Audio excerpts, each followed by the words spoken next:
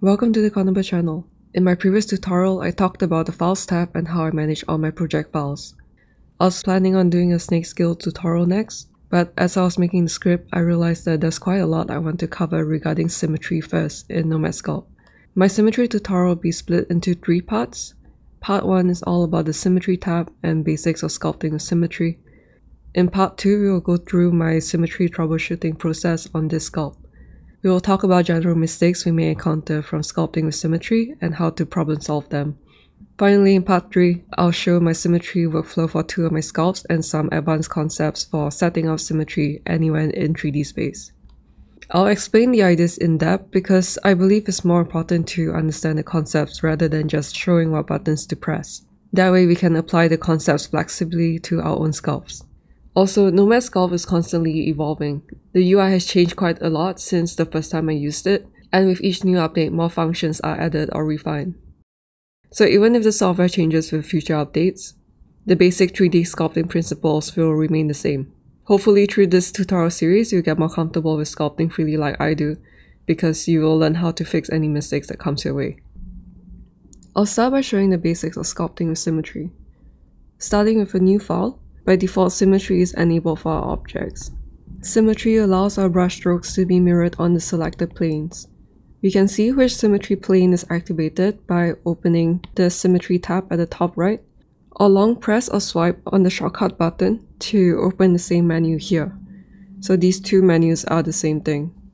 By default, the X plane is enabled, which naturally creates a sculpt facing forward in the scene. If you are unfamiliar with Symmetry or sculpting in general, it's good to leave the Symmetry tab open to keep the Symmetry overlays visible as you sculpt. I recommend keeping the floor grid visible too. Sculpting with overlays is a great way to get a feel of how Symmetry works. More importantly, it's a great way to keep track of how your sculpt moves in the 3D space, making sure that your sculpt is facing forward and is symmetrical at all times. This can be helpful if you're a beginner and you find that your sculpt goes all over the place in ways that you don't quite understand. You may think that this sculpt is at the right place, but when I turn on the grid,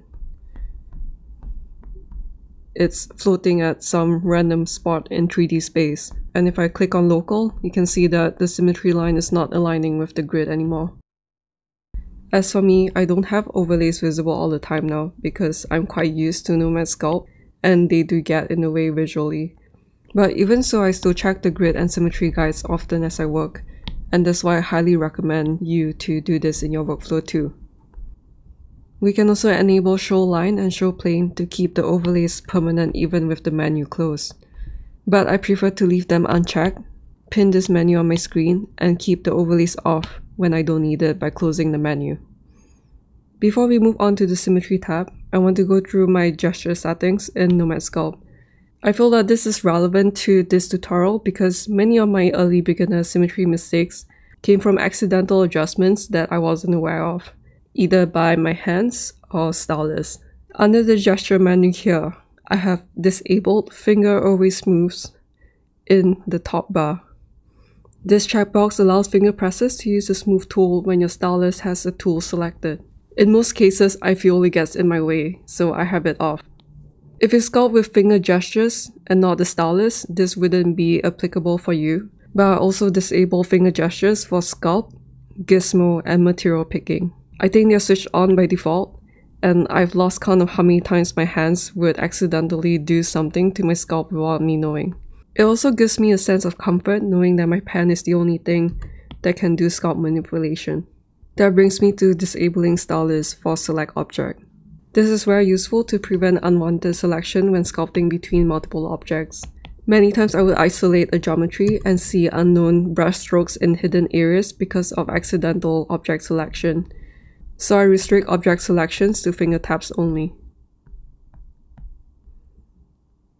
If you use the macro pad like I do, I suggest scrolling down the gesture tab to History 2 and 3 and disable history shortcuts. By the way, I don't suggest for you to blindly copy my settings.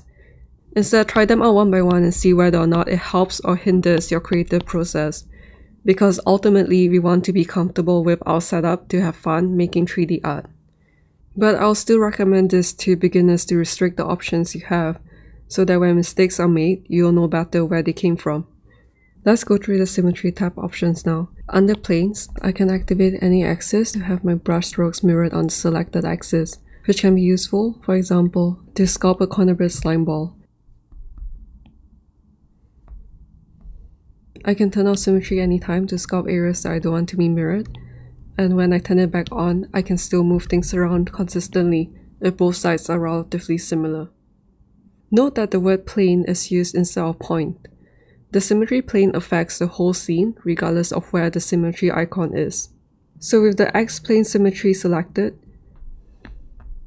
I can have my mesh all the way out here and Symmetry works the same way as the one here, as long as the plane cuts through them in the middle.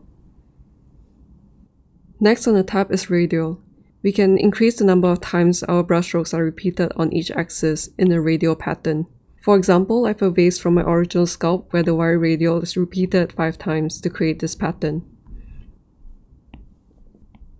On a side note, when making this, I remember getting confused between radial in the Symmetry menu versus radial repeaters in the Add menu.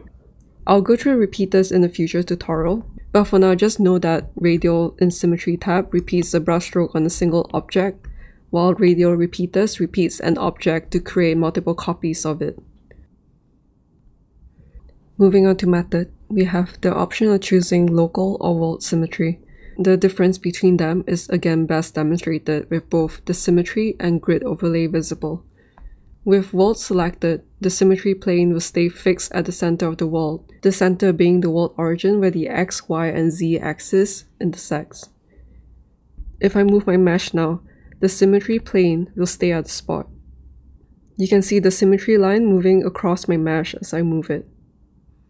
If I choose local symmetry instead now and move my mesh, the Symmetry plane will follow my mesh. This way, if it's off-centered, I can still sculpt with Symmetry. Local symmetry is useful for objects that are not centered in the world scene and need symmetry sculpting. So even if this is not aligned with the grid, I can still sculpt with Symmetry. At this point, I want to go through the general concept of pivot points because it ties very closely to Symmetry planes. I'll also be using pivot points a lot in part 2 of this series. I'll just be going through the general sense of it, at least in the way that I understand. And if you are familiar with 3D space and pivot points, you can skip ahead. So a pivot point is the point around which an object moves, rotates, or scales.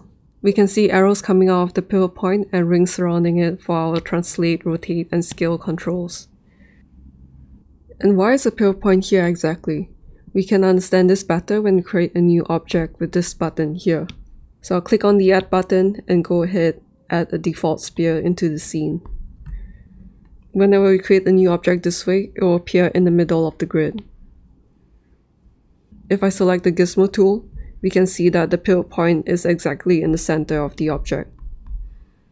And this pivot point will be at the world origin where the X, Y, and Z values are 0. If we activate the Symmetry planes X, Y, and Z, all 3 planes will align with the respective axis on the grid. Now when we switch the Symmetry method to local and move this object around, we can see that the Symmetry plane moves with the pivot point. A few key things to note: if we move the pivot point of the object, it will not affect the position of the Symmetry plane. Remember that these 2 controls are 2 separate things. Another thing to note is when using local symmetry, that the Symmetry icon will move around depending on where the middle of the geometry is. So if I switch from world and back to local again, you can see that the Symmetry point has moved. If you're new to 3D, I would like you to gain awareness of where the pivot point of each object is as your sculpt progresses.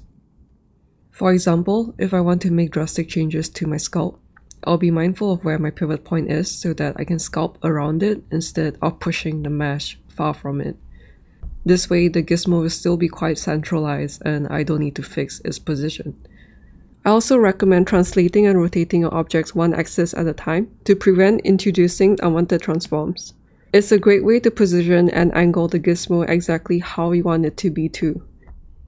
Initially, dealing with a few objects can already be quite overwhelming, especially if the UI is unfamiliar to you. It was the same for me at the beginning too. So take your time and build up your intuition through practice. Start with a project with 1 object, then 2 or 3, Then work with more geometries when you get comfortable getting around. Eventually, dealing with one character will get easier, and in time, we can become confident in handling more. Back to the menu, we have the mirroring feature. Mirroring allows us to reapply symmetry to our object. This is useful when the object is not symmetrical. Next up is Flip Object. It flips the object at the symmetry plane. And finally, we have a few advanced functions that allows us to reset the symmetry plane automatically or adjust it manually. The first button is World Center or Object Center depending on which method you select. As the name suggests, World Center Reset means bringing the pivot back to the world origin if it's not there. So I'll just do a quick demonstration. So for whatever reason the world symmetry is here, I can click on this to bring it back.